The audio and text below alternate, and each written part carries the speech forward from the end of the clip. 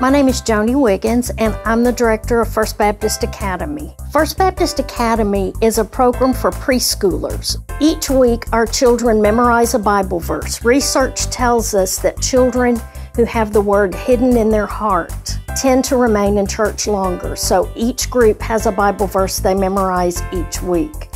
Each week, we have a Bible story and Bible character that we learn.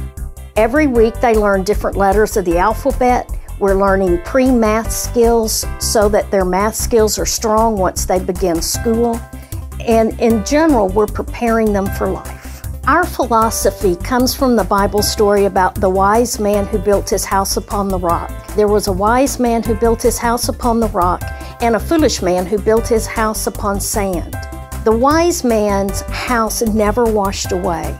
We are hoping to instill in our children a rock-solid spiritual foundation, so when the storms of life come, their spiritual house will never be washed away. Their faith will remain strong.